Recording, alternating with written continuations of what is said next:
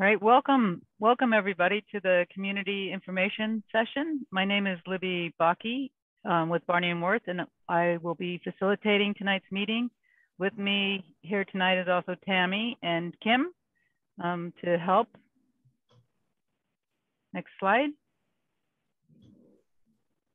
The meeting is being recorded.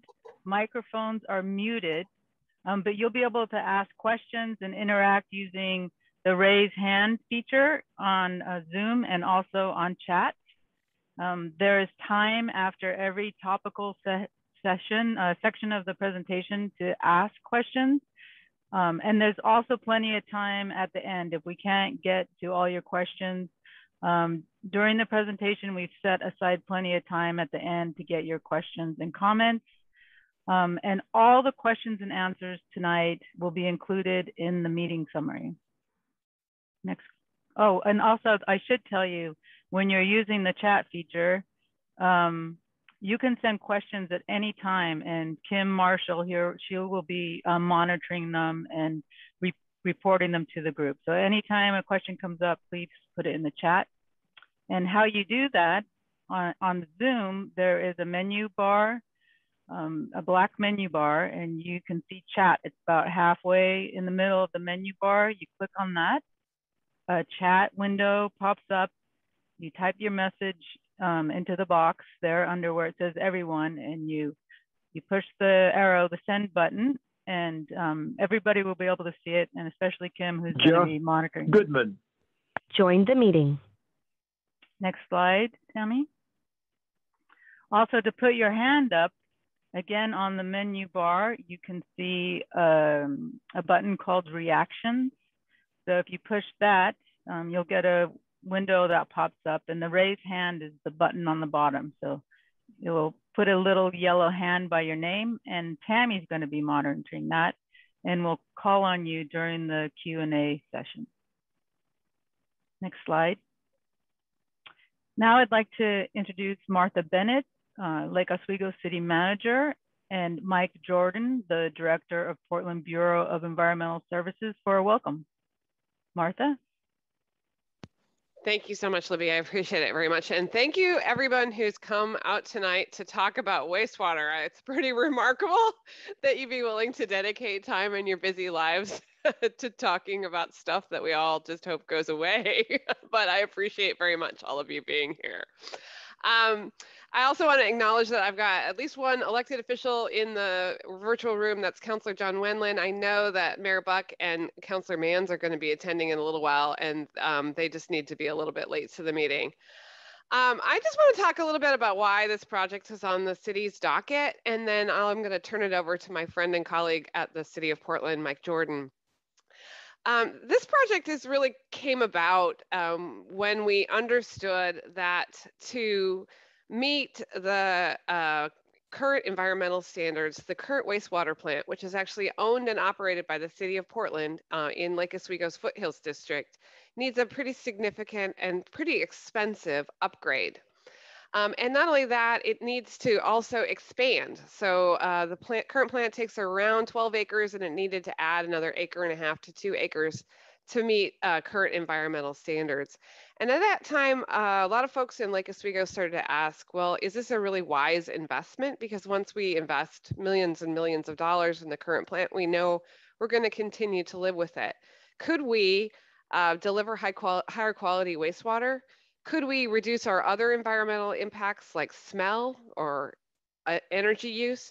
Could we be a better neighbor for the folks who already live or work in Foothills? Could we take up less space in Foothills so we can make this very valuable land available to the community for other uses? And could we actually keep our current rates at or below the estimated costs for these capital improvements?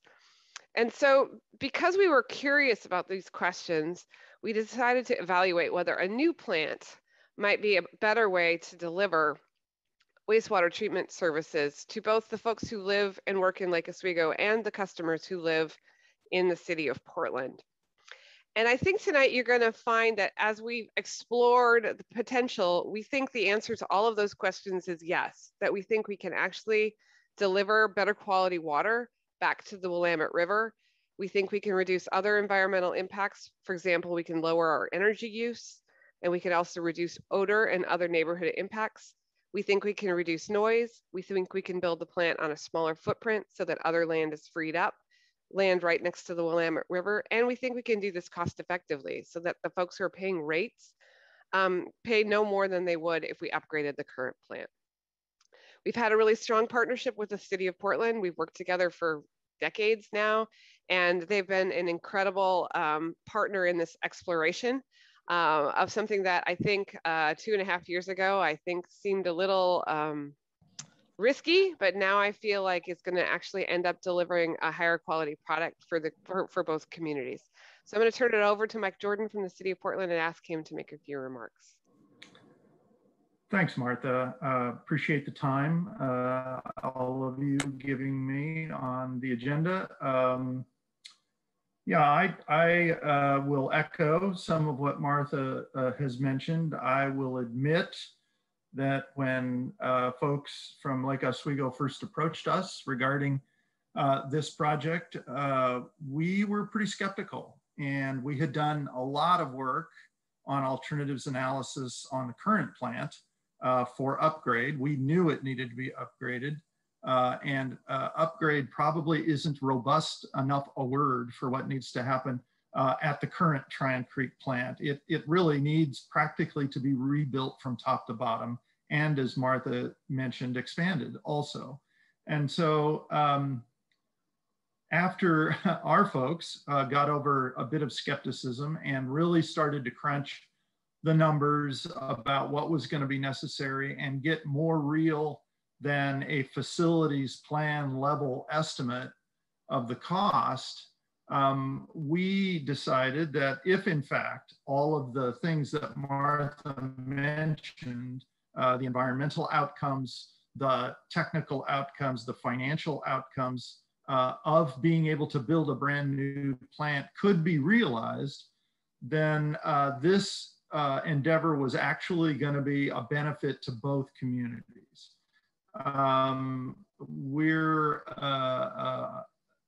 enthusiastic about the progress we've made to this point.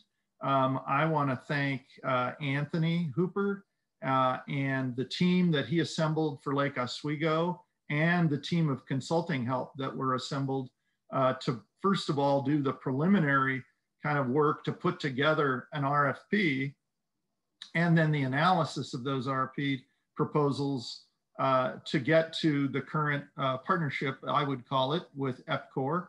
I am now a point where I'm optimistic that all of those criteria next spring will be able to be met, and will be able to come back to both city councils and hopefully be able to move on to the contract phase for construction and permitting of a new plant. The jury's still out. We don't know all the answers yet. That's what this first preliminary services agreement period is for. You're going to hear a lot about that tonight from people who are experts in their fields. But again, I think next spring, I think we will have what we need to make a rational decision for both communities about whether to proceed with the public-private partnership or not. And I'm looking forward to making progress on that.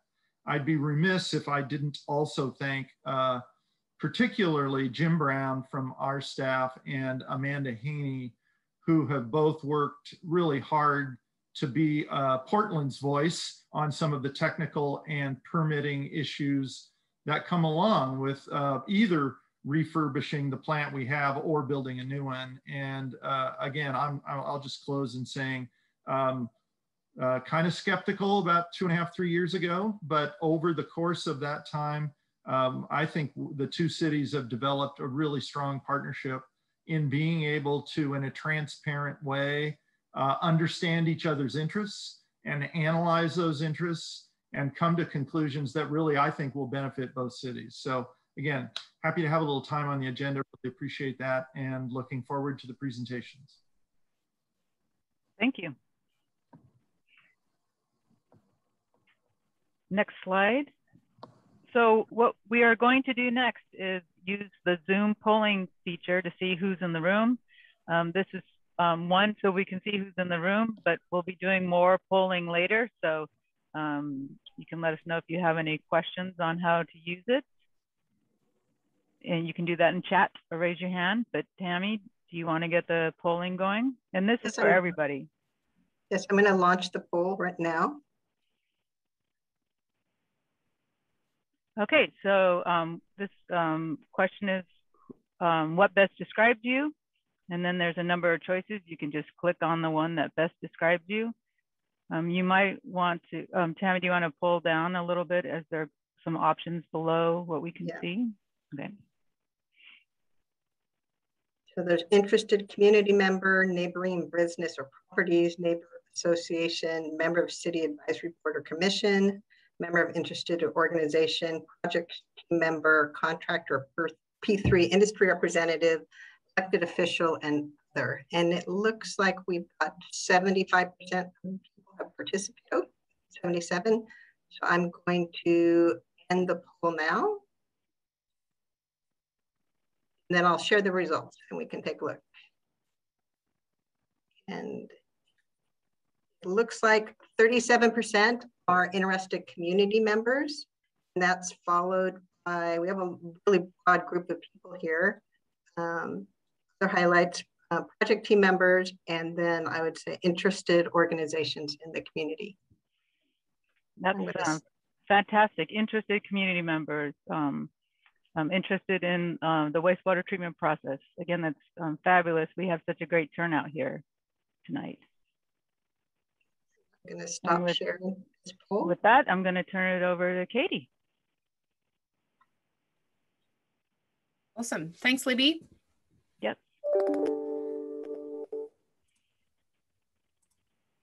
Hi, everyone. Thanks so much for joining us tonight and taking the time to learn more about this project and hopefully to share your thoughts.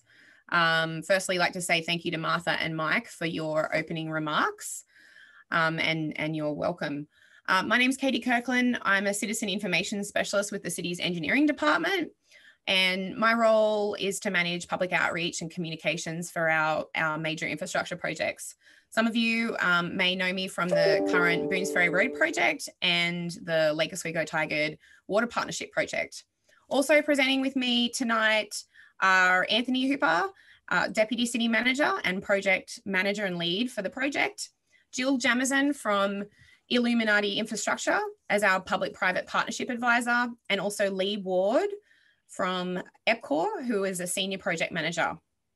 Next slide, please. So we have quite a large multidisciplinary team behind this complex partnership project, made up of representatives from several different organisations. And some of those listed here are also attending tonight. If you're on video, folks in the project team, please raise your hand as I mention your names. Erica Rooney, Jim Brown, Daniel Baylett, Kevin Conway, Rebecca Stenham, and Dan Lafitte. So thank you for being here tonight. Next slide, please.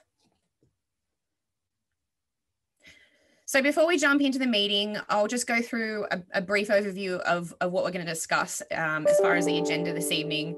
Anthony and I will cover an overview and a background of the project, discussing how we got to where we are today. After that, we'll jump into some topical presentations where Anthony will present on some of the good neighbour elements and the benefits to the project. Jill will also outline how the project is being delivered, and Lee will focus on treatment technology, sustainability, and the environmental benefits for the project. And before we move into each topic, there will be an opportunity for feedback and questions after each section. So feel free, as Libby mentioned, to throw them into the chat or to put your raised hand up after each topical presentation. After that, Libby will run through some of the interactive group polling for guiding principles. And then this will be followed by another opportunity for broader discussion and general questions and comments. And we'll close with our great elected officials here this evening. Thank you for joining us. We've got Lake Oswego Mayor Joe Buck.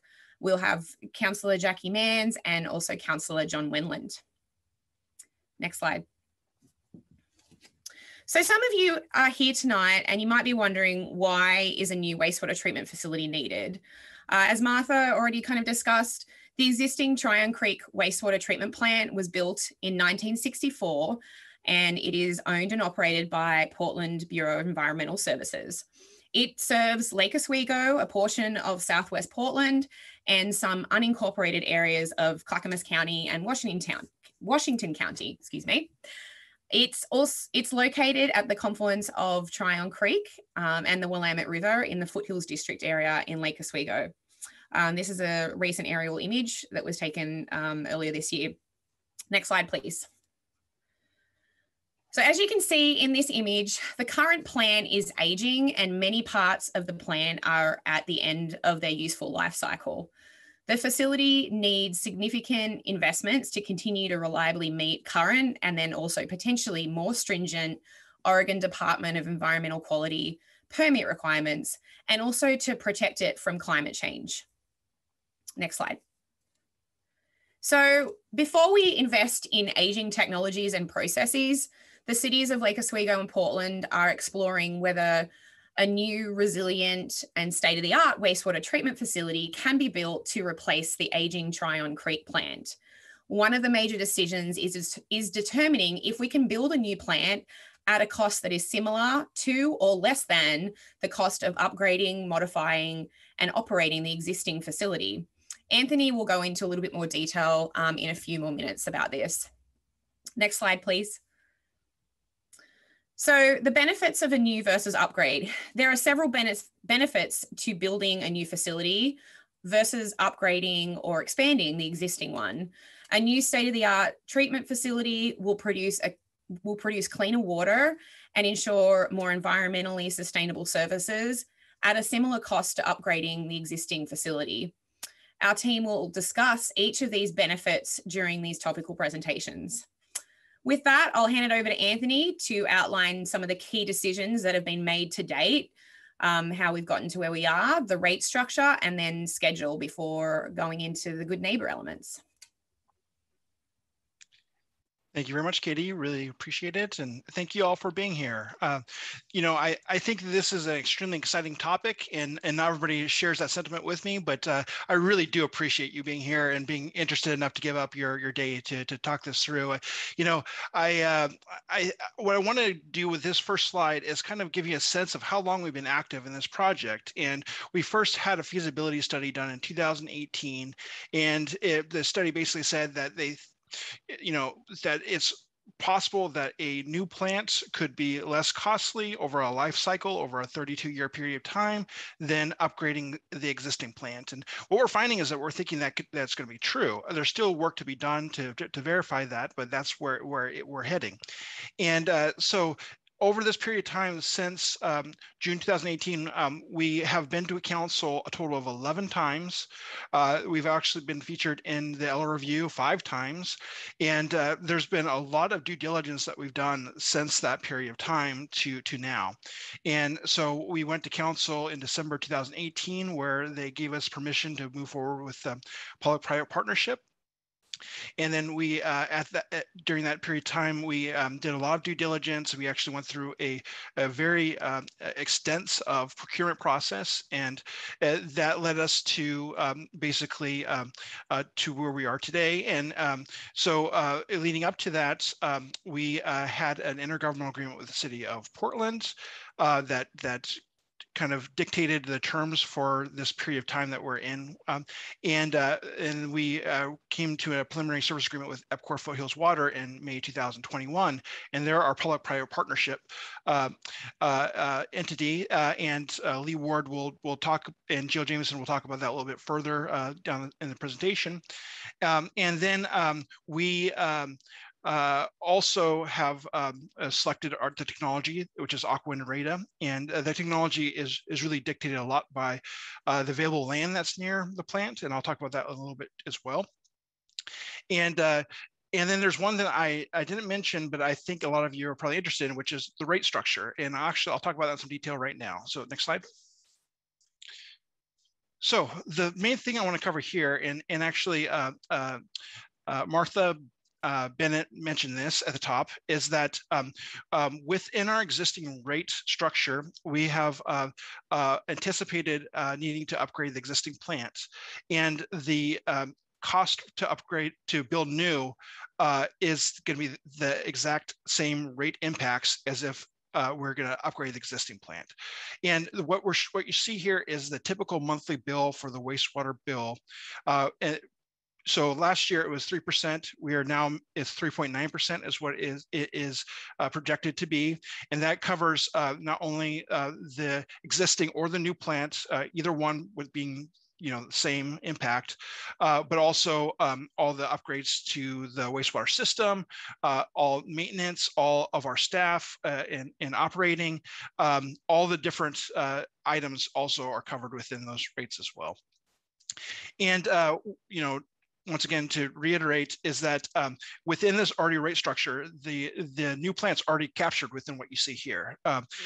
And once again, either choice, if it's existing or new, this is what the projected rates are going to be. Over the long run, though, we think that it's a better financial impact to go with the new plant, but those savings rates won't be realized till much later in the 30-year life cycle. But once again, I think this is a slide that I think many people are probably interested in, and I wanted to make sure that we showed that here. Next slide. So here's the schedule for what's upcoming. And so, we are going to have another neighborhood meeting in January, and also a council study session. And at that point, we anticipate having about 30% designs completed. Right now, we're only at about 15%. So we're still very early in the design process, and we're still working out a lot more information. There'll be more to come. And then, as you can see by the schedule, we're also going to have another open house and survey in February. And we encourage you all to participate in that one too. There'll be further things we can share. We hope to have renderings and other information that we can share at that point too. And then in May, we'll have our basically last public info session before we go to council to brief them on the 60% design, and we'll have good cost estimates at that point, and we'll have enough information for the council to make a decision whether or not to move forward into the pre-construction and final permitting stages of this project in about the end of June, early July. And so next slide, please. So there are a lot of benefits to this project. One of the main ones is it's has a lot of good neighbor elements, and one of them is that it's the technology allows for us to build on a smaller footprint. And actually, when you look into the area around Foothills, there isn't a lot of land that's contiguous, that's buildable on, that we could we could build a new plant on. And we can't build an existing site because we need to have the plant operating while we're building. And so there's actually a point where both plants will be operational at the same time. And then once that's done, then we plan to demolish and remediate the existing property. So basically, with a smaller footprint, there's some really good advantages that come to it. So since it's about 6 acres versus the 12.7 acres that the existing plant is occupying, we can actually do some interesting things, such as kind of make it look like a commercial building. So next slide. So here's just a rough sketch, but all of the industrial processes are inside of a building. So it's when you look from the outside, it's going to look like a commercial building, which is quite a big advantage. And I think it will really blend well within the Foothills area. And it's going to allow for us to have more extensive landscaping, and once again, it's not going to look like a wastewater treatment plant, whereas the current one does. And this is a bit of an innovative idea that I think is going to work really well for Lake Oswego. And next slide. Another element is that because it's inside of a building, we can really do strong odor control. And so I don't know if you're like me, but when I would go to the foothills for concerts in the park during summertime and it's 100 degrees, I could really smell the odor coming from the existing plant, and it's quite distracting. This project is meant to solve for that, so that next time that when this is built, when you're there enjoying some wonderful music, you don't have to smell the plant. Next slide. So another element of this project is ability to reclaim riverfront, and this is a decision that the council is going to have to make in the future of what do we do with that land and what does that become. This project, while one of the benefits is that it could free up a portion of that 12.7 acre site, we feel that decision to build or not build a new plant needs to stand on its own merits. And while having extra land is definitely plus, that we don't want to use that to make this pencil out. I think it needs to pencil out on its own merits. Next slide. So at this point, I covered a lot. There's only 5 minutes, but keep in mind that this isn't the only amount of time that you're going to have. There's going to be other opportunities for questions. Libby? Yep. So again, put a question in the chat or hands up. Kim is monitoring the chat. I'm looking at the chat. I don't have any questions yet, though. All right, Tammy, are there hands up? Are no hands up. All right, so I think we can keep going. On to the next topic. It's Jill. Okay. Next slide. Yeah, well, so thank you, everyone. My name is Jill Jameson, and I've had the honor and the pleasure of advising the city on this project really since its conceptualization. And, it's not only about exploring the possibility of a forward-looking, more modern sort of utility plant, but it's also really interesting about the way that this is being delivered. And I think that this is a really important thing. Traditionally with infrastructure projects, the city or the owner of the asset will own all of the risks. There could be schedule delays, cost overruns, et cetera. But when the opportunity or the question came to the city about how best can we explore whether or not this project makes sense, the same question that I helped to help the city solve was, well, it's not only about answering the question of do you or do you not deliver the facility, but it's how you do it, right? How can we do this in the timeliest and most cost-effective manner to the benefit of the public and the ratepayers? And so the way this is being delivered is through a really innovative public-private partnership. And that term has, sometimes it raises ire of people because it means different things to different people. I often joke that the term P3 should probably just stand for PowerPoint presentation, because it's all it is now. Everyone talks about it in those terms. But public-private partnership is really a very generalized term. In the vernacular that we're going to be using in this project, it's really a long-term contractual arrangement between the city and a private entity, which in this case is EPCOR Foothills Water Partners, to design, build, finance, operate, and maintain the new facility. The new facility is owned by Lake Oswego. It's not a private facility. It's not privatization. It's actually owned, and it's on the property. It's on the ledger, the balance sheet of Lake Oswego. It's just being delivered through a private partner who's going to design, build, finance, operate it over the long term.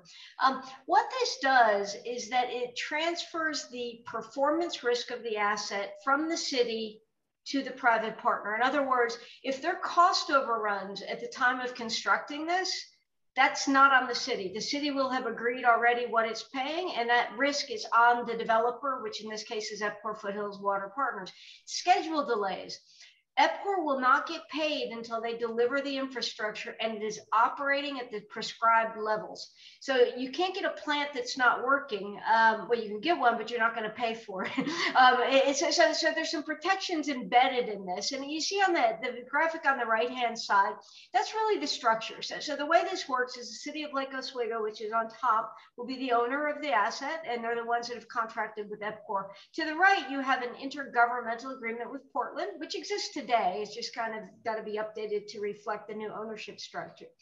But below and on the merits of a long-term design, build, finance, operate contract, you have Foothills Water. And what they do is everything that you would naturally or normally do through multiple contracts. Typically, the city would hire a designer, they would do the design, then you hire a construction company. But wait, the designs are bad, I need more money, I need to adjust this and that. And so you have integration issues.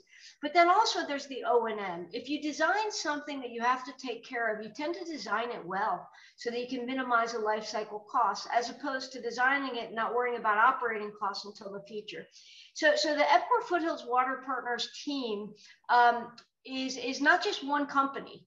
It's many companies. The main member is named EPCOR, so we often abbreviate it and say EPCOR, EPCOR, EPCOR, but we're never meaning EPCOR, the company, EPCOR, we're meaning EPCOR Foothills Water Partners. So the entire team, which also includes AECon as one of their contractors, FELONC is involved as well. So they have multiple entities, and they will put together the financing for this through the use of private equity and the use of public debt or private debt for them.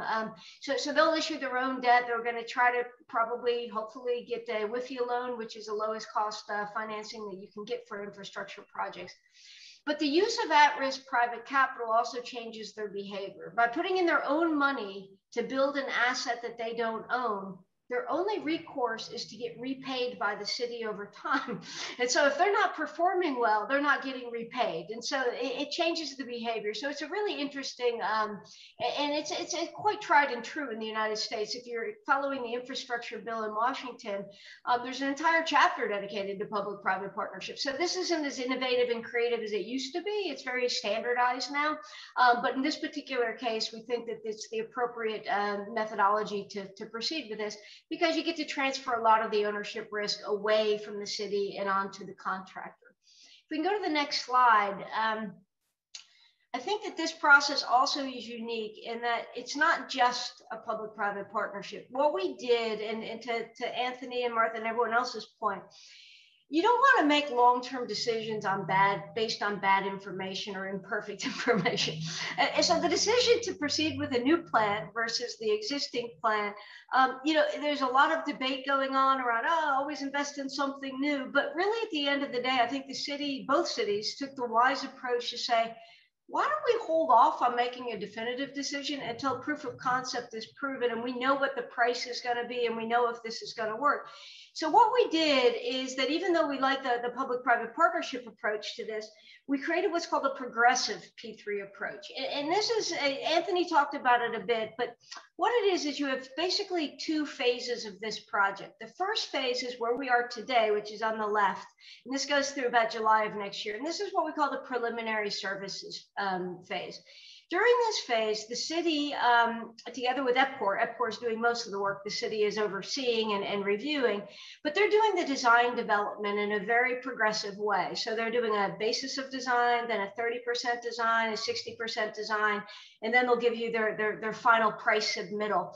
But on the basis of this, the city and the cities get good information in terms of the affordability. Will this fall within the threshold that Anthony has set out already in terms of will it fall in a consistent way with existing rate projections, but also in terms of permitting. This whole thing needs to be permitted by ODEQ, so the Department of Environmental Quality, and that's a long-term process. And if they were to say, look, we're not comfortable with the technology, we need 10 years to approve it, then you may not opt for this technology. I don't think that's the case. We're very optimistic in terms of what we're seeing.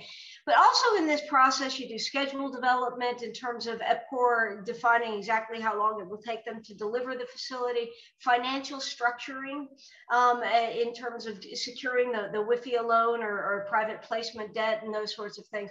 So a lot of activity is going on. But the good news is that by July of 2022, if this looks viable, it will go to the council in a public meeting, and they will know exactly how much it's going to cost for the next 30 years. So it's not that there can be unexpected increases in the future, really. This is pretty much, this is the cost for the next 30 years. And you'll be able to analyze with great certainty whether or not this falls within the affordability threshold. At that point, if they proceed with a project, you go to the next phase, which is phase 2, which is the project agreement or the P3 phase, where the EPCOR EPCOR team would finalize the designs and they would do the construction and then begin testing, commissioning, and then we have a 30-year services period where they'll be operating the facility. So it's a very methodological and very progressive approach to allowing the cities to make a decision based on full information instead of based on partial or let's call it imperfect information. So let's go to the next slide. And, you know, again, I think I said a lot of this already, but why is this approach right for Lake Oswego and Portland in that sense, even though Portland's a little bit more arm's distance from this? First of all, it allows for life cycle cost predictability, right? So I'm not following the bullet points in order, so you in the audience will have to figure out which one I'm talking to. But life cycle asset stewardship, you know, I often joke that in the United States, we have many national pastimes, but from a public works perspective, our #1 pastime is deferring maintenance. We like to kick the can down the potholed streets of America because we don't have enough money to invest in a proactive manner. Through the P3 approach, we will prescribe the standards at which this plant needs to operate. EPCOR and its team will have to maintain it in that regard. If they have some deferred maintenance and they have to invest more in year 13 or year 25, that's on them. That's not on the city to compensate. So you don't have that irregular sort of EKG looking investment schedule or budget where all of a sudden you have a spike because you need something. And so that allows the city to have greater predictability in terms of payments. Ratepayers can have a more moderate increase or a more moderate and predictable forward-looking thing. So financial predictability is really important, but that's tied to the asset stewardship. It's because we're locking in life cycle maintenance on this over the next 30 years. We'll even know the condition that it needs to be turned back over to the city for operation at the end of this term. So we'll have useful life, residual life detailed within the agreement. Secondly, and I think this is a taxpayer and ratepayer very important, payments are tied to performance. If the facility is not working as it should, you will not be paying the full amount back to the team. I have full confidence that the EPCOR team is going to be able to maintain it at that. But it's kind of like if you're paying a mortgage to your builder and the roofs are leaking, you feel pretty bad about having to pay the mortgage if you're not being protected from rain. So in this case, if they're not delivering at the performance standards, you deduct payments to them. That incentivizes them to correct any deficiencies, but also it allows you to pay for what you're getting, right? You're actually paying for what you're getting, and you don't start paying until you're actually receiving the benefit of the project. So another peeve that I have is that there's one project particularly right outside my window that I've been paying for my entire lifetime, and I don't think it's going to be completed in my lifetime. It just seems to last forever. It's literally a 50-year project at this point, and it is yet to deliver 1 ounce of public benefit. The black hole of public works where you pay money in the hopes that future generations might benefit from it, that's not what this is. You will begin to pay for this project upon completion and when it's delivering the benefits. And so it ties payments to the performance of the asset, which is really important. And you know, it's increasingly the way we're looking at infrastructure in the United States. Very importantly as well, we do very strongly believe that this will accelerate delivery by combining, you know, this design build process. So EPCOR and its team, once it gets to its 60% designs, they'll start to fast track, if there's an approval to go forward, the delivery process. So it generally saves about 25% in terms of schedule versus traditional design bid build. So that's also a good thing, because once the decision is made, there's no need to pussyfoot around, get this thing done, get this thing operating. And finally, as I mentioned earlier, optimize risk allocation. You know, it's a sad truth in the United States and across the globe that the public sector often owns a lot of the contracting risk on these things. So cost overruns are paid for by the taxpayer, paid for by ratepayers, et cetera. Through this P3 approach, we've basically transferred a significant amount of that risk to the private entity, which in this course is the EPCOR team, and they're better positioned to handle it than the city. The city can't handle the construction process if they're not the ones actually lifting the hammer. So we think that this is a very good approach, and it's certainly being tracked at a national as well as international level because of the creativity that both cities have embraced in terms of delivering it through an alternative financing delivery structure. So I'll pause there because I see 10 questions in the chat, and I hope they're all for Anthony and not for me. So yeah, I was going to say we have some questions now from Anthony's earlier talk, and Kim, I thought maybe you could start with the two ones that relate to the park. Oh, absolutely. And one of them's just a comment, but yeah, there's one question about any possibility to use some of that acreage for park trail type uses. I'll start with that. So the answer to that is it's possible. It's a question. It's something that the council is going to have to decide, and what portions of that property they use, and what they do with the property. And I think is a decision that we're deferring. And I think there's a lot of things we have to figure out first. Yes, I think that it's going to have to go to council, and there's going to have to be a discussion on what the uses could be.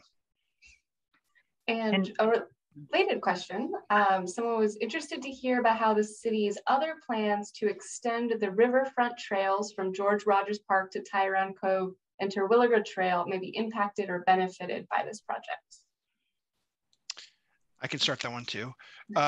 So the scope of where those improvements are is outside of where we're talking about making improvements. So they're independent of one another, and there is no overlap or interconnection. However, one item that we will be looking at is possibly doing a reuse of water for Foothills and George Rogers, and so we could possibly leverage pieces of right of way that could be along that use. But anyways, that's all I'll say on that. Right. I see we have Linda has her hand up, Tammy. Yes. And then we'll go back to the chat. Yeah. Oh, Linda, you're on. Yeah, no, you're on. Lydia Lipman. Lydia. Yeah. Lydia, sorry.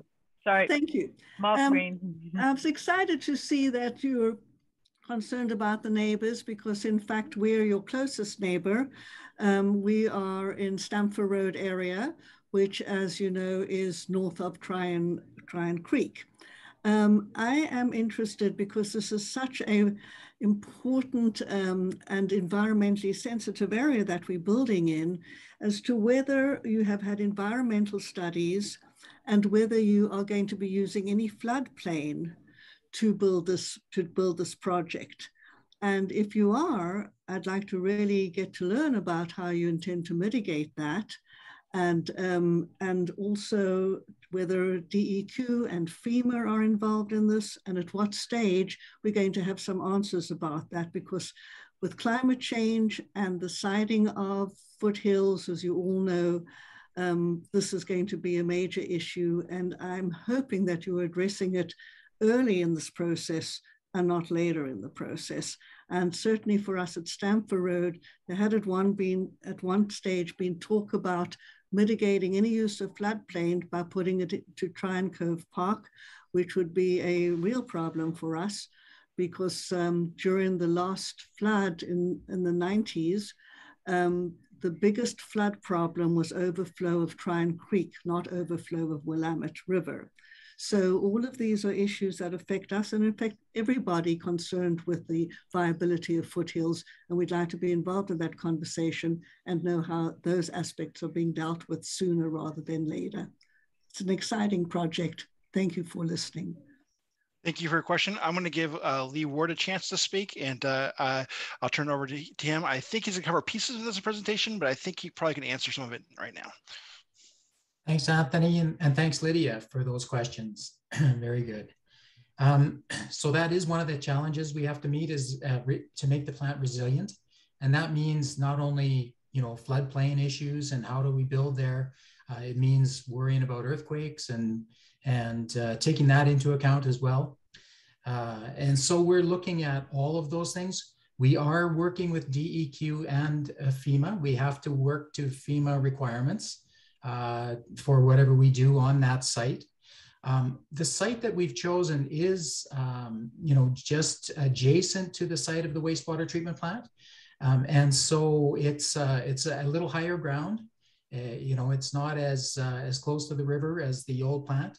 And so we're looking at FEMA requirements for the height that we have to build to and that sort of thing.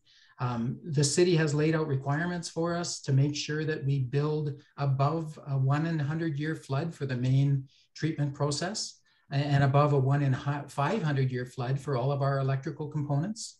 And so definitely there are some requirements that have been placed upon the project to make sure that we are taking into consideration, the resiliency that we anticipate we're going to need in the event of, of worsening events due to climate change.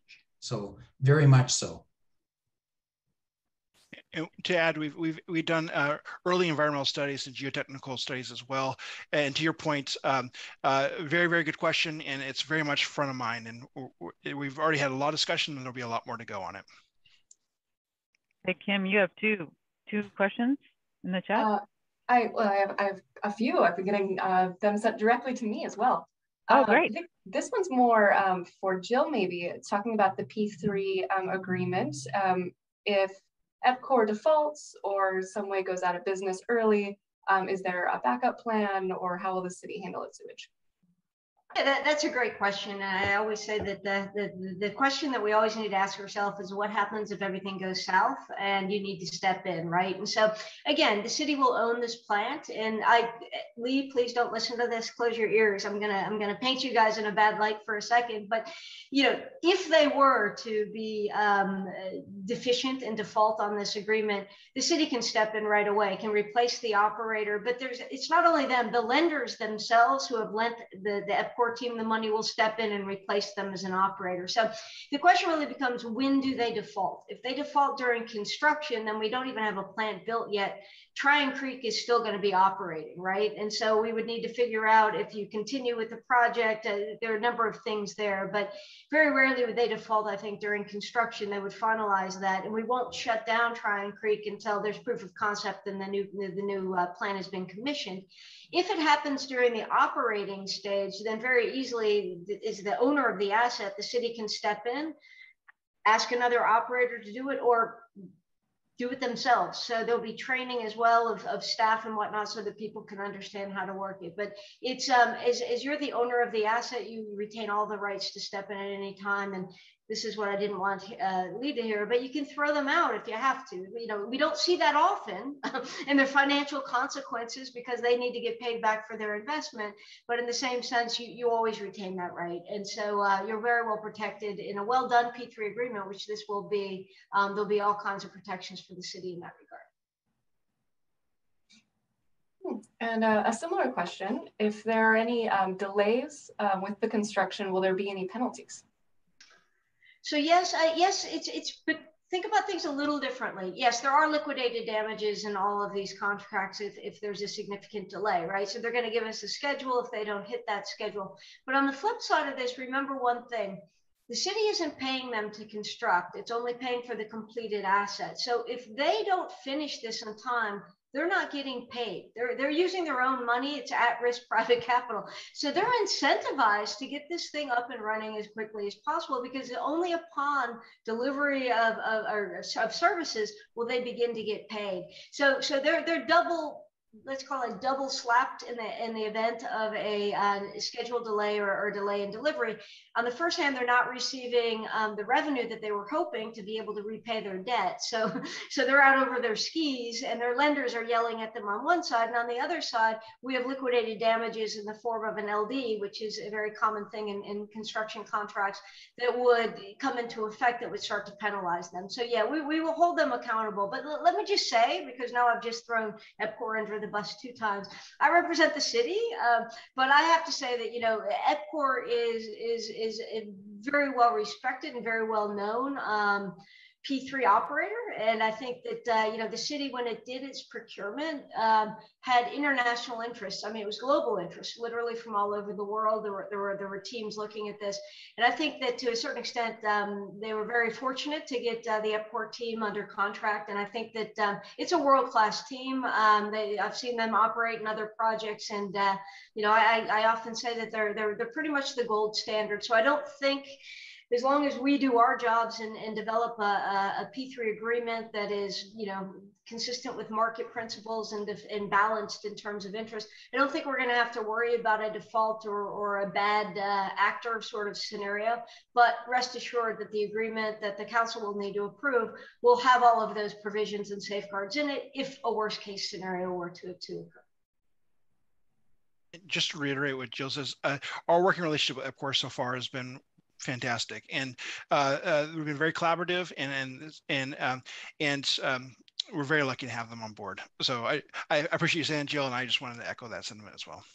So Kim, I think we'll go on to the next session, but if there are more questions, we can bring them up at the time that we have at the end for more Q&A. Absolutely. Yep, thank you. With that, we will turn it over to Lee.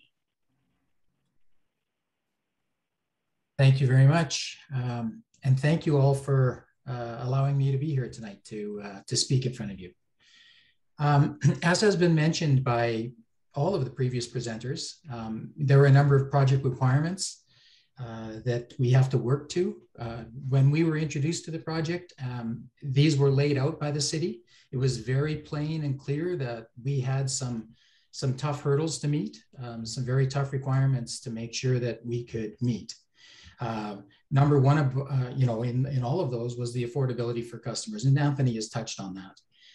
The existing plant, of course, requires those upgrades, and so there's got to be money spent one way or the other, and we're looking at how to spend it most wisely within the project. The existing plant is located in a floodplain, as Lydia brought up, and that is a challenge for us. But there are some design measures that we can take to mitigate those things. There are site constraints. Obviously, all the wastewater is directed to that area.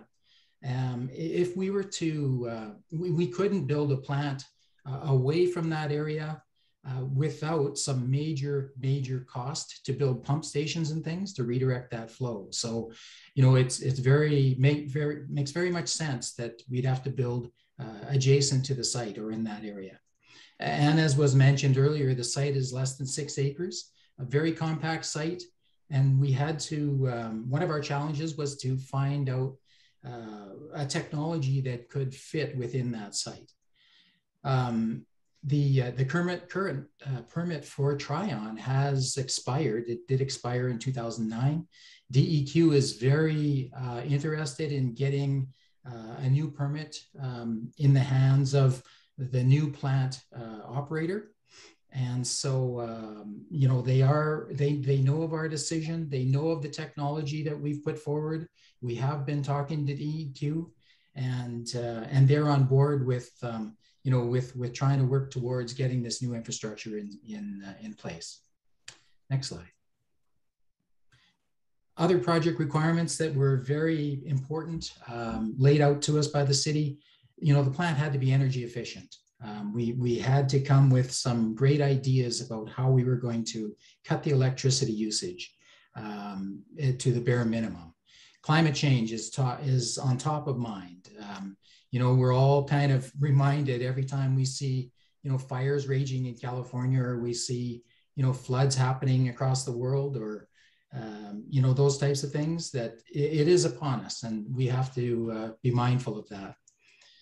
Sustainability, again, is top of mind at the plant.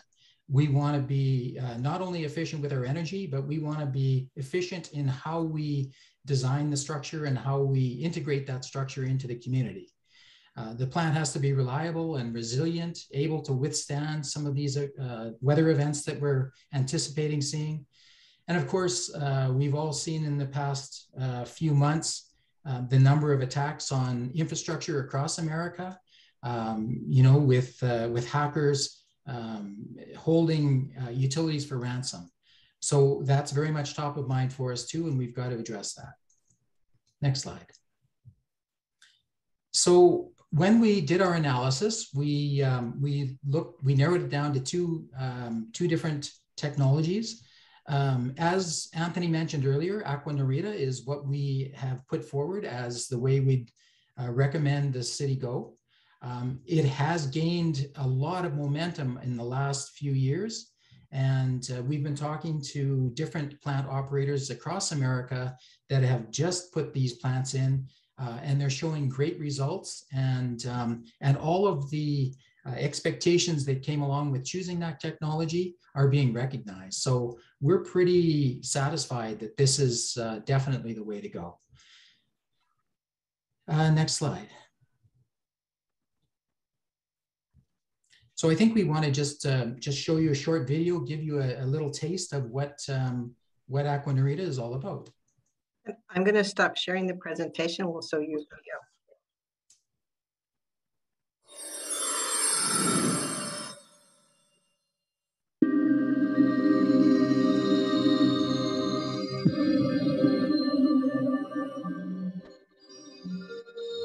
In our world, the availability of clean water is an ever-growing challenge. Urbanization and population growth put a strain on land usage and the environment. Water quality is in jeopardy, and treatment costs are rising. Conventional water treatment with activated sludge has been a tried and tested method for over 100 years. However, it has significant downsides, such as high chemical and energy consumption, and poor settling sludge demanding large clarifiers, resulting in a large installation footprint. In the 1990s, a professor at Delft University of Technology took on the challenge of designing the ideal water treatment technology. This resulted in the development of Narita technology. It can be applied in new plants, but also used to retrofit existing ones. The core of Narita technology is a unique aerobic granular sludge. All biological treatment occurs within the granules and in one tank, without the need for energy-consuming mixers, pumps, clarifiers, or complex moving decanters. Narita wastewater treatment works in batches, consisting of 3 phases. The anaerobic fill and decant phase. Wastewater is introduced from the bottom of the reactor in a plug flow that pushes out the treated effluent from the previous batch from the top of the reactor using a fixed decanter. Organic pollutants in the wastewater penetrate into the granules and are partly transferred into storage biopolymers, while phosphate is released to the water phase. In the aerobic phase, the granular sludge is aerated. The released phosphate is taken up by the granules, and biodegradable components are oxidized. Phosphor gets removed with the excess sludge. Ammonium in the wastewater is oxidized to nitrate on the outside of the granule. Bacteria deeper in the granule use the stored organics and biopolymers to convert nitrate into nitrogen gas. After this purification step, the granular sludge settles to the bottom of the tank and is then ready to receive a new batch. Thanks to the granules, settling takes place within minutes, compared to over 1 hour in conventional activated sludge processors and SBRs. Excess sludge contains biopolymers that can be harvested and used as a sustainable resource for numerous agricultural, industrial, and construction applications. The benefits of Narita technology are profound. Excellent effluent quality, easy operation and maintenance, significant savings in investment, energy, and chemicals, a footprint up to 4 times smaller. Existing tanks can often be retrofitted to Narita, doubling capacity and improving treated water quality. Phosphate and biopolymers can be recovered as sustainable resources. Narita, a proven technology that meets tomorrow's challenges in wastewater treatment.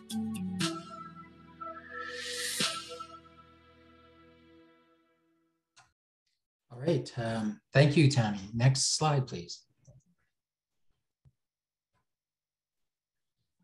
So just a little more information, kind of follows up on the video you saw, but again, this is, most plants are a continuous flow process. That means the water comes in one end, flows through the plant and continues out through the back end once it's treated.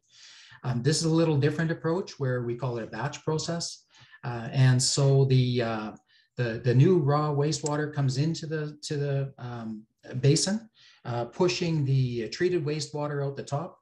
And so once that happens, we stop filling. We turn the air on. Oxygen is transferred into the sludge or the biomass where the treatment takes place. Once we've done that for a while, we turn the oxygen off. We let the biomass settle down to the bottom, and then the same process happens again and again. So very simple process, doesn't require a whole 20-person workforce or anything like that. It's very simple to build and very simple to operate. On the right, you see the granule that they showed you in the video. Typically in a wastewater treatment plant, you have very many different basins which have different environments in them, some with oxygen, some without. You grow different biological biomass in each of those basins to remove the particular constituent of concern with the wastewater. Well, in this plant, it's one granule and it does the work of all of those different granules in one. Next slide. Anthony already showed you the site location adjacent to the Tryon Creek site. Next slide. So again, the Tryon Creek wastewater treatment plant is closest to the river. We're looking at a site that's slightly higher up and elevated and away from the river. And so it's really that site where you see that large white building. And that's the 6-acre site that we're contemplating locating the plant on. Next slide. Here is a picture of the floodplain, and this is a picture from 1996 when Lydia was experiencing the flood. And so yes, you can see that, at this, and this was almost a 1 in 200 year flood, but it does penetrate that entire floodplain. And so there are measures to be taken to control that flooding. And that's the kind of thing that we have to be aware of and work through as we progress the design. Next slide. The environmental benefits are our major focus to us. And so, there's 4 times less space used compared to a typical wastewater treatment plant. Again, this is the only way that we could fit it on a 6-acre site. Smaller physical, environmental, and carbon footprint by building this type of plant. Again, 50 to 60% more energy efficient than the most highly ranked, next highly ranked technology, which was membrane bioreactor. There's less mechanical equipment. It's much simpler to build and to operate than a standard wastewater treatment plant that is to treat to a tertiary level. Produces very high quality effluent or treated wastewater, and which will satisfy the new permit requirements. Next slide. As I mentioned, it's the small carbon footprint. So when we did our analysis, we looked at a number of plants. The first thing we looked at is, can it fit on the footprint?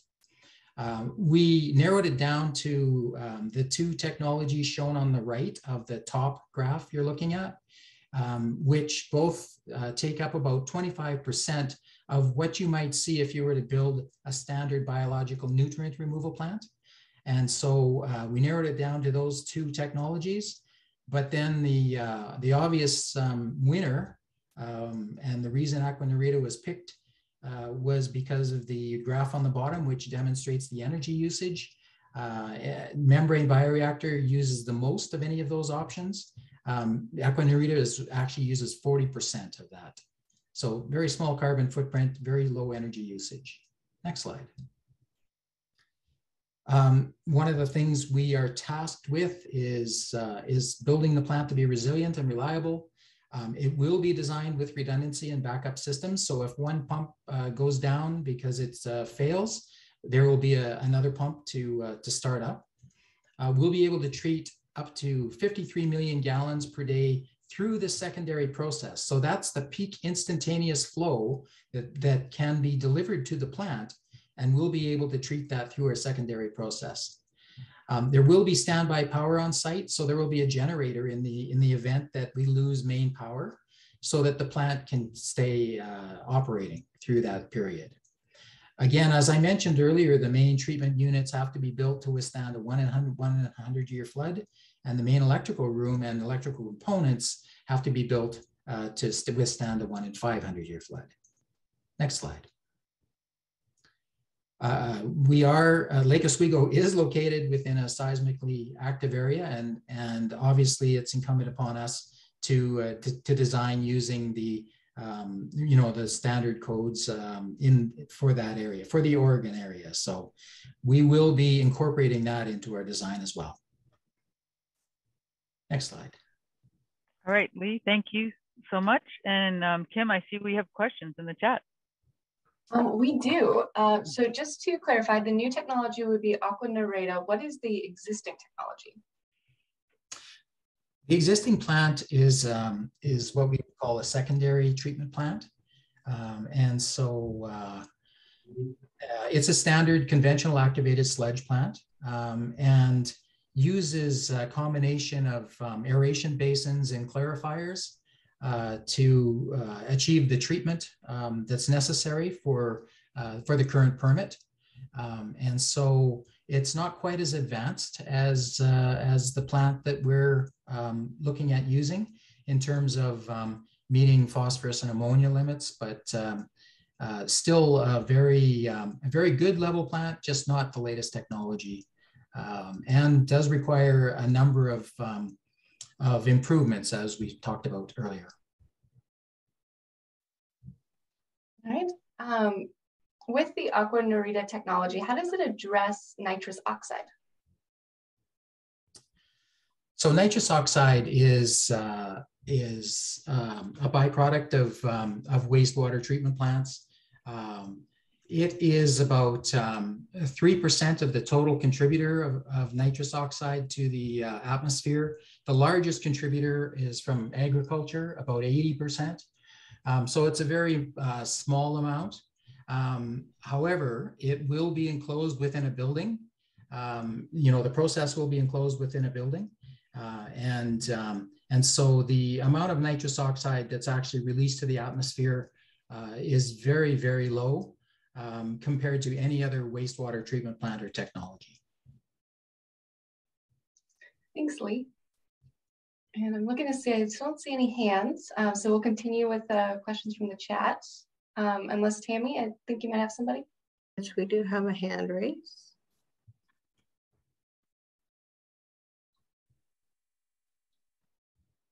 I just unmute Harold. Oh, please. Not okay. unmute. There you go. Here I am. I just had a couple of quick questions, probably some of it concerning the technology that I'm not quite clear on. I'm going to call them balls because that's what they look like. Mm-hmm. Are they recyclable, or is that your waste product that you have to go and bury somewhere? Yeah, so in any wastewater treatment plant, the aim is to remove the constituents out of the wastewater, and one of the largest constituents is actually organics and the solids that exist within that wastewater. And by settling out the solids, you're then left with what we call sludge. So that sludge from time to time is wasted out of the plant. It gets old after time and loses its effectiveness in treatment. It gets removed out of the plant, and then we call that, when we do the treatment on it, we thicken it up, we remove the water. And typically what happens in the Portland area is that the sludge is then digested, and then that digested sludge is taken and applied to farmland in Central Oregon. So in some localities, in some municipalities, the first place they look to get rid of it is a landfill. But in Oregon, there's a lot of land application happening, and it's actually a product that farmers are looking for more and more these days. All right, Kim, there's some more chat. Yes. Got a question here that asks that they're concerned about effluent standards that might become more stringent in the future. So what standards of dissolved species of, I think, nitrogen and potassium, phosphorus will be achieved? It's been a long time since I've done the periodic table. We don't have the new permit in hand yet from Oregon Department of Environmental Quality. So we don't know the final numbers, but we do know that those numbers will be more stringent than the current permit. And so this plant will be able to meet the new stringent or more stringent removal requirements for nitrogen, ammonia, and phosphorus. And so we anticipate that there will be no problem in meeting that through the use of this technology. And Harold had a follow-up question. Yeah, I have a couple quick questions. If these the manufacturer goes away, what are we left with? Is this something that more than one company manufactures, or are we attached to this current manufacturer by an umbilical cord here?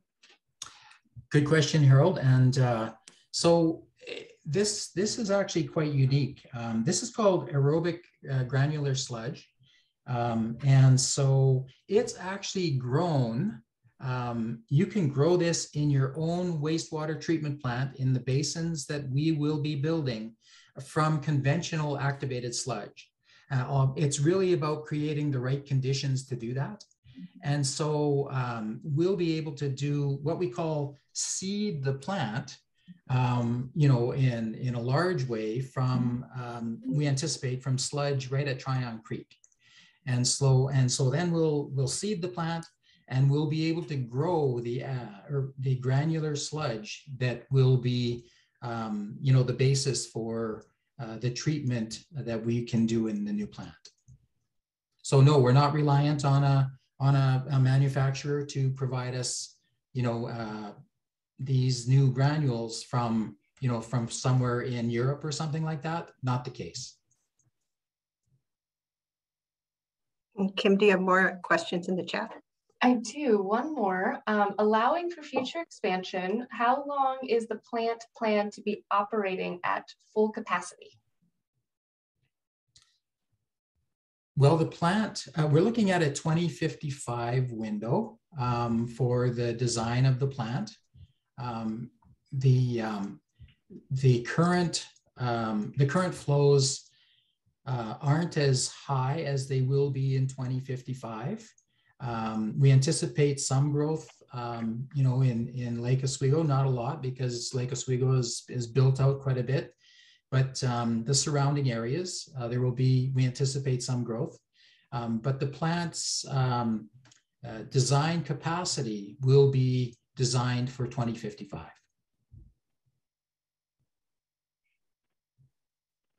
Thank you. Is that it, Kim? For questions about the technology. All right. Let's go to some more electronic polling.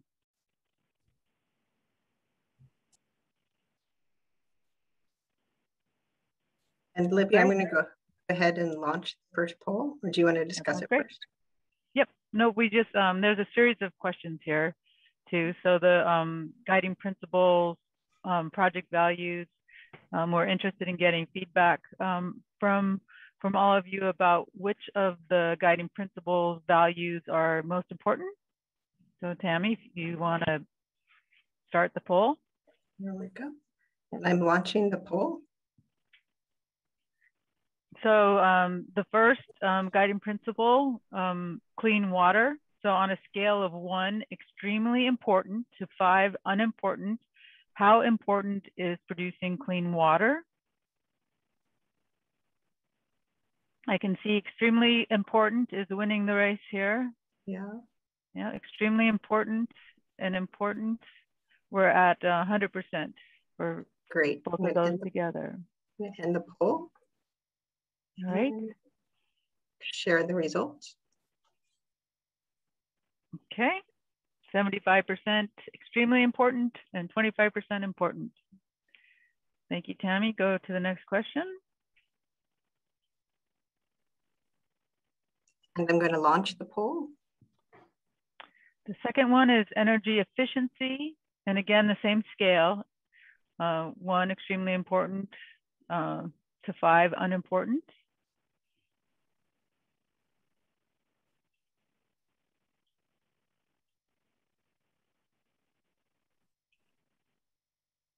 All right. I'll end the poll. Okay. And this again, a high value, 41%, extremely important, 53% important. I can do math. That's 94%. So another high ranking value. Next one, Tammy. And I'm launching the next poll. And this is about resiliency. We was discussing that same scale.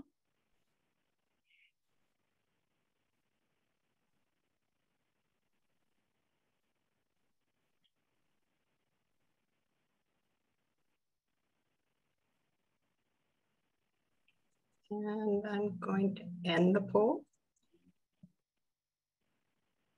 Again, much like clean water, resiliency has a high score here, seeing 100% between the both, just like clean water.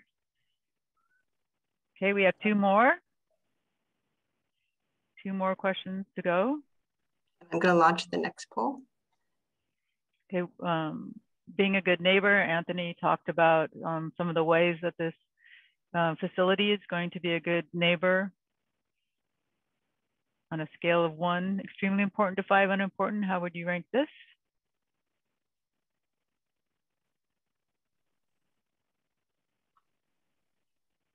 All right. End the poll. 40, 80. All right, so a little more of a mix here, 39% and 39% for important and extremely important. 8. And then the last one we're going to poll on is affordability. And I've launched the poll.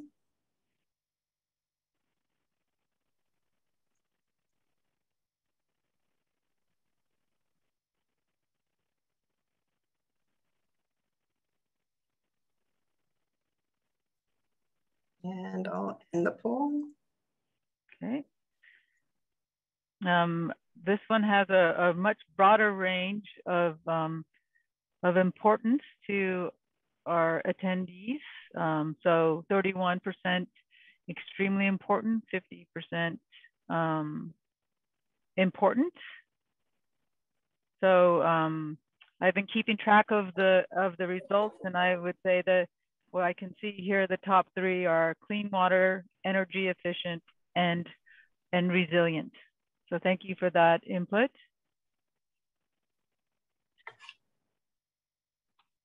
Go to the next question, Tammy.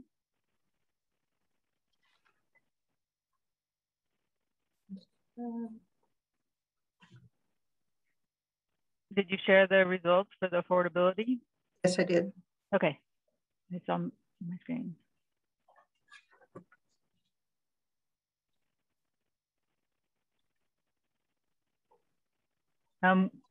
Based on what you've learned tonight from this presentation, what are you interested in learning more about? And this will be useful for us as we're working on public engagement and education. So, you know, this is also what you're interested in learning more about, but what you also think your friends and neighbors might be interested in learning more about. So it's the wastewater treatment facility project, the P3 that Jill talked about, water quality and the treatment that Lee talked about, good neighbor features, resiliency features, that's earthquake and flooding, energy efficient or other. And this one you can pick as many as you like. Because we know from Anthony that all of these are very interesting. So. I'll give a little bit more time here. Okay. And then we can wrap it up. There we go. I'm going to end the poll. And then let's see the results here. All right, so the project as a whole has the most interest at 61, and but also public-private partnerships and water quality. Thank you. All right, Jill. Yay. Okay. Now I'm going to stop sharing. Right. And we have another question. I'm going to launch the poll. And this is also going to help us so that we can advertise future events, that, you know, the best possible way. So how did you hear about this information? We're very happy you're here. What was the way that you heard about that? We heard about this event. And I'm going to give it a little second and then wrap it up here. Yeah, a few more. Oh, yeah, and there's word of mouth down here. Scroll through. Alrighty, I'm going to end the poll. Okay, thanks, Tammy. Share all right. the results. Oh, so that's great. So email invitation at 34%. That's a great return, and also the postcard and the city council meeting. So thank you very much for your help with that. Is that the last one? That's the last one. That's the last one, okay. All right. So next up, we had said there'd be more time at the end of the presentation to have more questions or comments. And I know, Kim, you've been saving some. So why don't we start with the ones that you've saved? Yeah, I've got one. How much will or has the city spent before deciding to go with the P3 approach?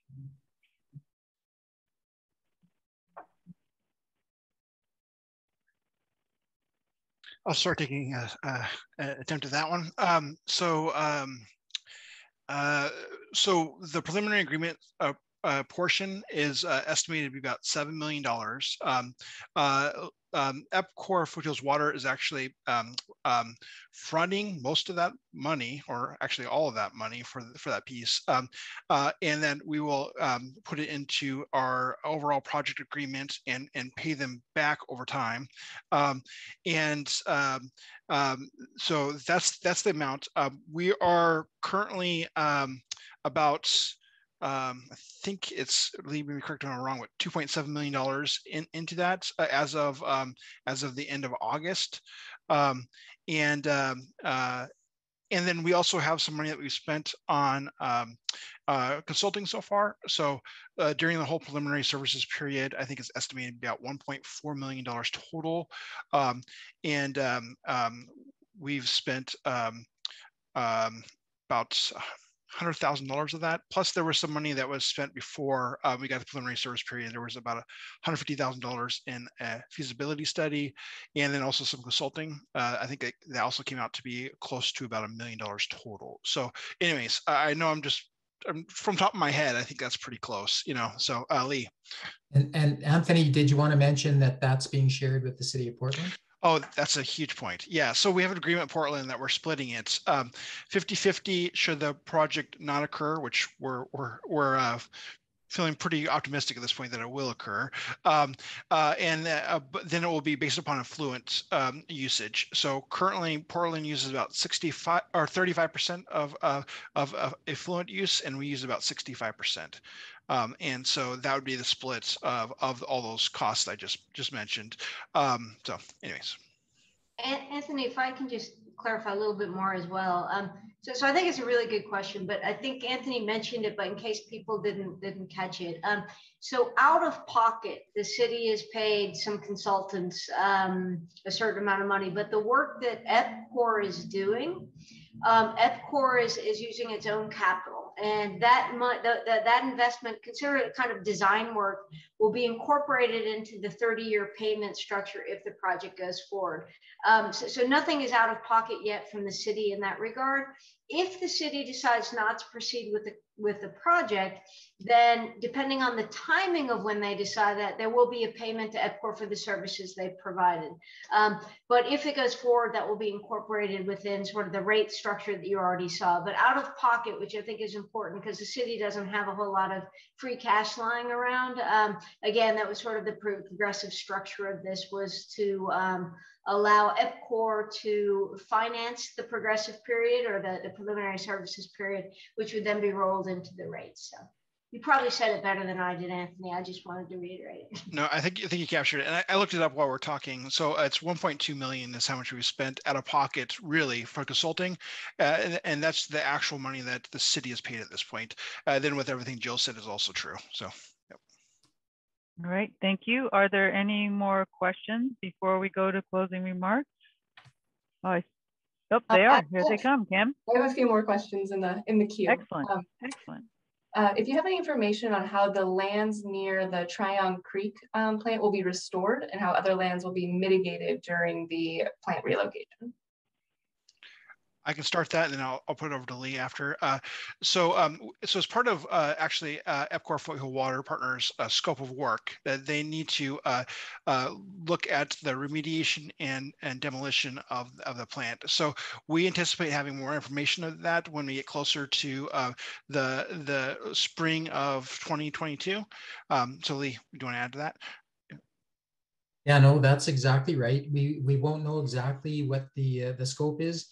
As part of the project, we will have to decommission the existing wastewater treatment plant, and that means transfer flow over to the new plant, transfer it away from the old plant, and then, turn off all the systems and decommission all of the systems at the old plant.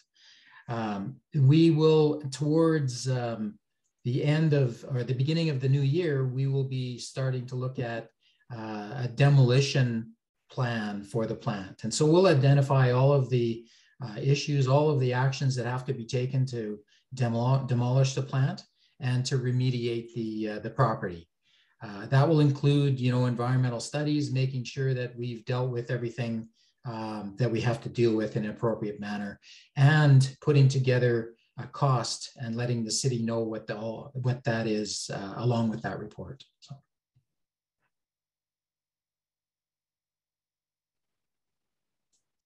Tammy, I think we have some hand raised. We'll go to the hands up. And we have O'Neill. Is the name on the thing? Yeah. My question is, when will the people, the ratepayers and their representatives know what the comparative costs are going to be between this new plant and the existing plant upgraded, maybe even to tertiary standards? I can start that. So as I mentioned in my slide about rate comparisons, the projected rates are the same for either option, the existing upgrade or the new plant. However, there's due diligence we have to make sure that that is actually the case, and we will know that in June of around there of 2022. It's looking that way, and so, but we need to, there's a lot more work, a lot more information we have to get to confirm all of that. And then we also think long-term over the whole cost of the project, we think it's going to be less than the cost to upgrade the existing plant, but we also need to confirm that too. But the city of Portland will give you precise compared to apples costs. Is that correct? Yes, so they have given us the cost that they believe it will be to upgrade over the course of the next 30 years. Not only the cost that they've done now, and they've actually done quite some design work. And actually, Jim, I don't know if you want to jump in and give more details, but you know, they've scoped out quite a bit. So we have what it will cost to pay Portland on an annual basis, and we designed the payment structures to EPCOR around that.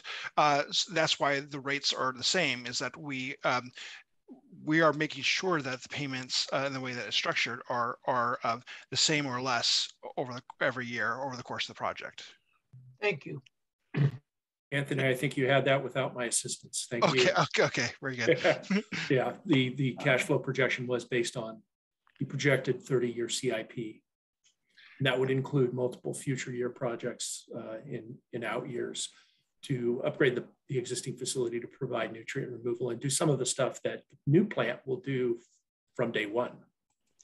Very good, thank you. And Jim works for the city of Portland. He is their one of the managing engineers, and he's actually one of the ones that was involved in doing that work. Yep, thank you. All right, Kim, let's go back to a chat question, and then we'll come back to Harold. Great. So we have a question. Do you have any data on the efficiency of the new technology compared to the old in removing antibiotics and isotopes? Yeah, I can take this, Anthony. Very good.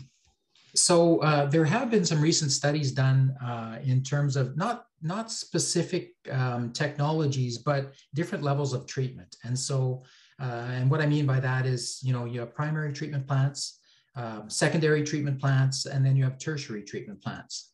The data from those recent studies suggests that 88% of those type of emerging contaminants would be removed through a secondary process, and up to 94% would be removed through a tertiary process without even looking at the specific process itself, but just the fact that you're going to that extra level of treatment. So, you know, that's some recent studies that point to some numbers. Jim, I don't know if you have any more data on that, but.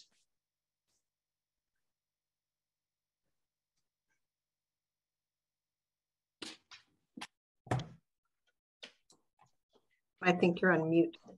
Yes, I had a little a mute problem there. No, I don't have any interest in any different data than that, but I know that conventional treatment technologies have a very difficult time with contaminants of concern.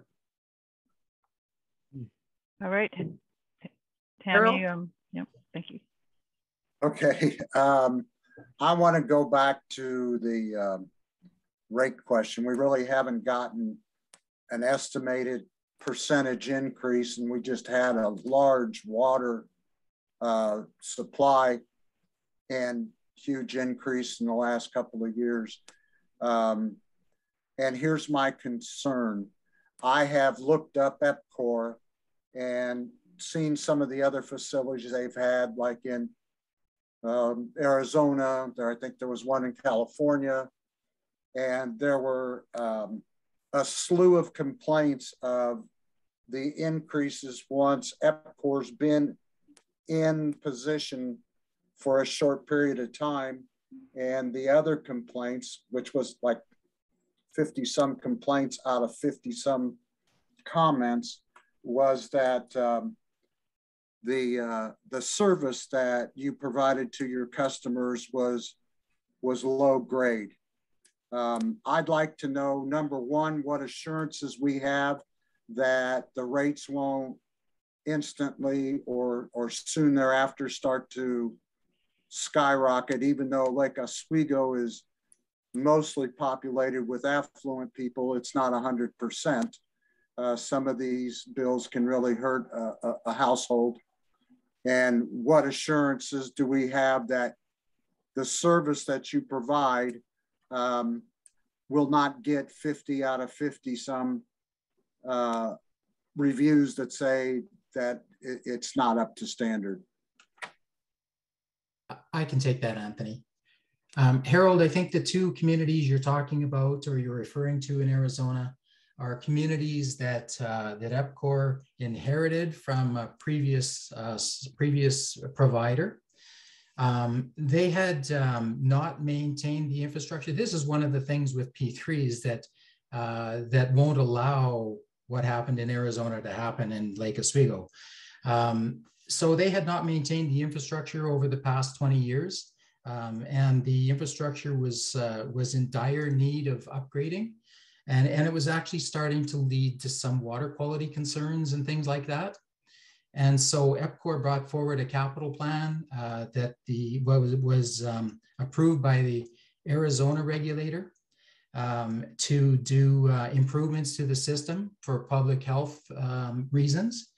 And so the people in the community who were used to extremely low water rates because their water system was falling apart, you know, it was a shock to them to have to pay for improvements to their system.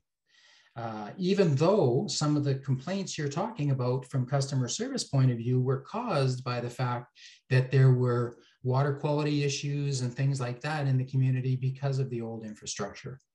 And so even with the capital improvements that EPCOR put forward and said, we'll fix the system, they still have paid less or no more than the average of all of the communities in Arizona. So there are a lot of specifics to what you're talking about, Harold. And so we can confidently say that EPCOR does strive for high customer service, you know, and with the P3 in Lake Oswego, the contract that Jill was talking about will ensure that the rates can't go up. The rates, so the contract is set for 30 years, the payments are set for 30 years. And as Jill said, if things start falling apart, if equipment has to be replaced, if we don't meet performance standards, EPCOR doesn't get paid anymore. We get paid what the original payment structure was agreed upon with the city of Lake Oswego. So yeah, if I could add to that, just to elaborate a little bit further. So I work on the city side of this ledger, so I'm representing the city and advising Anthony and the team in Portland as well on this. Look, there are always going to be examples where rates go up. This contract is being structured in a way that, to at least point, it cannot, right? So they're not, EPCOR is not in charge of setting rates. It's the city that sets the rates, and there's a established, you know, projection already there. So we can guarantee you that EPCOR can't come in and set the rates because they have no legal right to do so. So that's the first thing I would say. The second thing, in terms of performance, as I mentioned before, the contract as it's being devised will penalize EPCOR for performance shortfalls. An accumulation or persistent shortfall in terms of performance would mean a trigger to be able to terminate the contract. So we have in good provisions there. Again, I think my experience, 50 complaints for a utility, I probably complain 50 times a week to my utilities.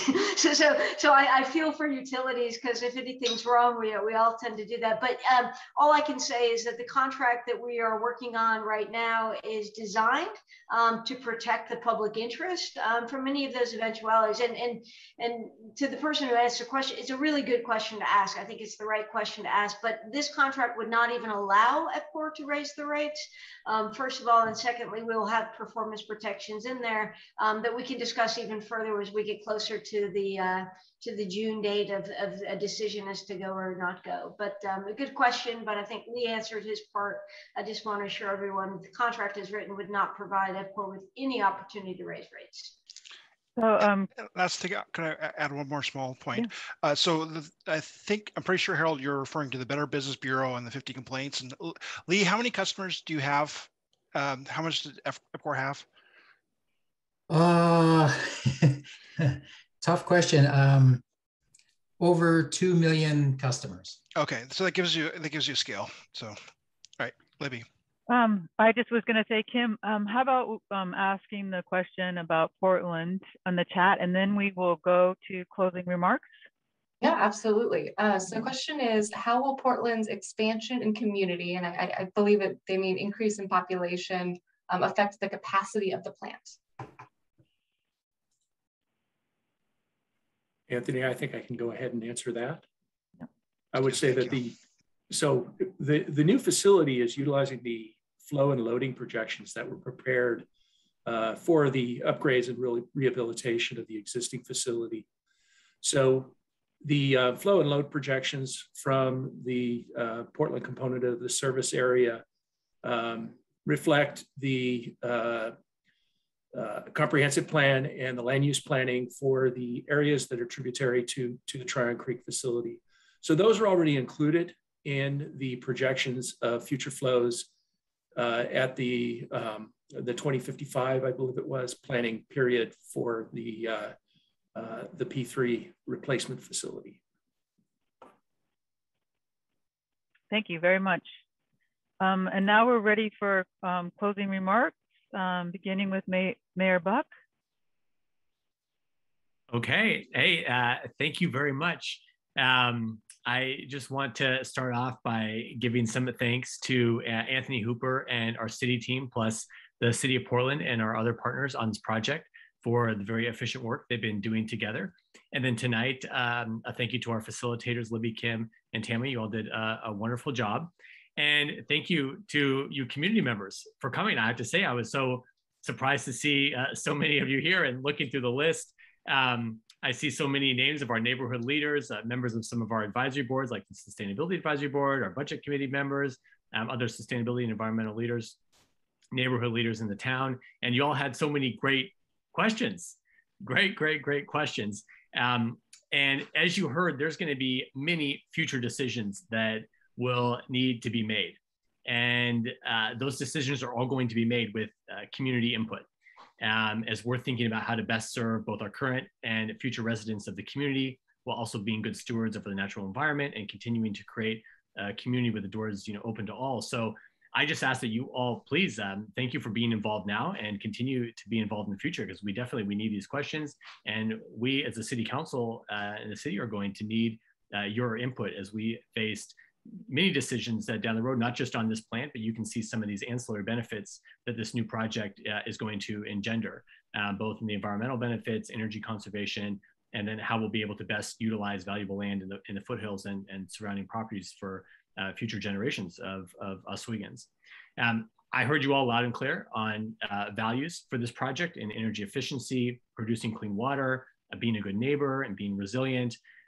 When it comes to infrastructure projects, Lake Oswego has really been leading the way, whether it's the groundbreaking Lake Oswego Tigard Water Partnership, which is Oregon's, has the first and only seismically safe water infrastructure in the state, or our new City Hall, Boone's Ferry Road. The city's been thinking outside the box, and sometimes that makes us a little uncomfortable, new technology and whatnot. And it's the same here, right? As we explore Aqua Narita, it's a first in our state. Technology, but we have an opportunity here to create a safer, healthier community for everyone. We're fortunate, that the circumstances align here the way they do, that we have land available to us, and that we have great partners and wonderful minds on this project. And I hear some of the questions, and in a way, it almost sounds too good to be true. And I hear you on that, because I had to have Anthony explain this to me about 10 times before I could almost not believe what a great project we have before us. And we had a study session as a council on this last week, and now tonight. And I think by the end of this, I never thought I would know as much about aerobic granular sludge as I'm going to know going through this project, but it is great. And with your input, we're going to continue moving forward with technology that aligns with our community values, and will set future generations up for success with this incredibly important project. And I think it's safe to say that this project, it will be nice for us to be known more for our effluence instead of our affluence. I couldn't help myself with the wastewater puns, and they will just keep coming. Okay, so and with that, I'm joined by two of my colleagues here tonight, Councilor Windland and Councilor Mans. But I have the honor of turning things over now to Councilor Mans. Thank you, everyone, again. Why, thank you, Mayor. That was hardly a waste of your breath there. Thank you. I'll keep this short and sweet. I can only echo everything that the mayor said. In addition to which, one of my goals in both my many, many years of work on the water treatment plant, from soup to nuts from the beginning and all that went along with that to our current operation, is that I was looking for sustainability. And when I say sustainability, I'm kind of an OG. I'm an old school person. I look at people, place, and profit. And I use that profit in the loosest term, meaning that we're going to give people, employ people. People will have jobs. I think this particular project achieves all of those. I'm extraordinarily excited that we can be a line leader, if you will, in helping to help our environment. I mean, we have talked the talk for a long time, and now it's time to walk the walk. I know it won't be inexpensive. I know we're going to run into issues or complications as we move around. But given the team that we have, and I want to give a shout out to Anthony, to Jill, to Lee, and to our facilitators and everyone else, and I want to say hundreds and hundreds, but I don't know that there are that many, who are making this happen. I feel 100% confident that what we're doing for our city, as well as for Portland, and for the river, and for our community, and for our environment, is absolutely the right thing.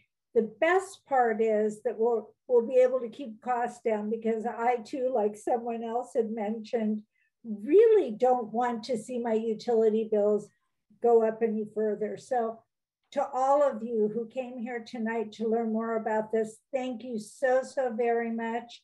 Thank you, Mayor Buck, for your great words and all the great questions. And I now will turn it over to Councillor Wendland.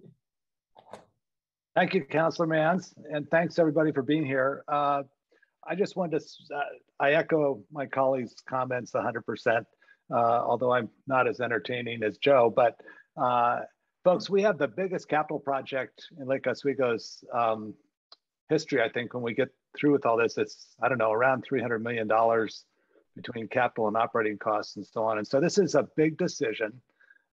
We've got to get it right.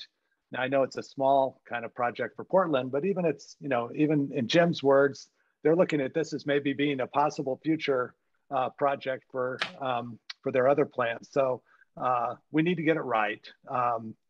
And it's also one of those have to do projects that nobody really wants to deal with sewer treatment, but people rely on this service every time they flush. And so again, we've got to get it right, and we can't have problems moving forward in the next 30 to 50 years. So we have the chance. I think what I'm most excited about is to change the paradigm of how we're dealing with our sewage treatment. And it's going to be better for Lake Oswego and Portland residents. And so how are we changing the paradigm? I think you've heard it tonight, 3 big major ways. One of the things is we're flipping the operating agreement to Lake Oswego from Portland. So that's a big paradigm change. And so we'll be the main operator or responsible for operating and working with EBCOR to operate it. So that's going to be a paradigm change for us, but I think it's a very smart move. We also have a fabulous, wonderful relationship with Portland. We have for a long time, and that will continue. The other change is that we're going to be using a new treatment technology, which I was in a lot of pre-meetings in the process, and I'm thoroughly convinced that the Aqua Nervita processing is going to be the best possible method for us to use. It's also going to be a treatment technology that's more state-of-the-art, energy efficient, and at the end, both Lee and Anthony can drink water out of the end result with confidence that it's going to be clean water. So that's a big, huge plus from where we're at. And then the third part is really we're shrinking our footprint down in Foothills. It's going to be an enclosed facility, and we talked about being a good neighbor. It's just going to be a huge improvement when we get done with this project. And so I'm very confident. We still have some work to do, but I have to tell you, I've been working with this team. There's a number of other consultants that are on this call that between Jill and Jim and others that Dan. We have the A-team folks that are working on this project, and they're all led by Anthony Hooper, who has a proven track record in our city for doing great things on time, on budget, and in creative ways. So I'm just super excited that we're moving forward. I think Lee has been a fantastic partner with us with EBCOR. He's been leading us through this process as well. And I'm excited, and I just want everyone to know that, hey, there's still more work to be done, but we are on the right path, and we will be able to flush with confidence moving forward. And so that's the closing comment. Oh, you're making me flush. No, I'm sorry. Oh. Thank you so much, Tammy. One last slide. A big thank you to everybody. And Katie, did you want to say where people can learn more and find the summary report? Yeah, sure. Thanks. Thanks, Libby. Yeah. Thank you for those closing remarks, Mayor Buck and Councillors Manns and Wenleen. That was fantastic. And as many of you probably know, we do have a great website with lots of resources on there. A copy of this video, this meeting will be posted onto the city's YouTube channel, and we'll post it then also on the project website. And I believe some of you have already registered, signed up to our e-newsletter. And so we can add folks onto there. You can sign up on the website there. And we also have an email address where you can send questions and comments. We'll be posting all of our information on that website, especially upcoming opportunities, as we mentioned before, about the next information session neighborhood meeting we have, followed by our open house, which will probably be an online open house sharing the 30% designs, and other upcoming opportunities. So really appreciate all of you coming tonight. I think we've all been blown away by everyone's attendance and questions and interest. I think it's exciting. It's a big project. Lake Oswego's had a lot of big projects over the last couple of years. So this is the next one, and it's exciting. So with that, I'll hand it back to you, Libby, but just appreciate all the time that you've all spent tonight. Looking forward to working with every one of you in the future as well. Yep. Well, I'd like Anthony to say we're adjourned. Yeah, thank you very much. And if you want to relive the memories of tonight, I will post it on our website so you can rewatch this video. And thank you all for coming. Really appreciate it. And now we're officially adjourned.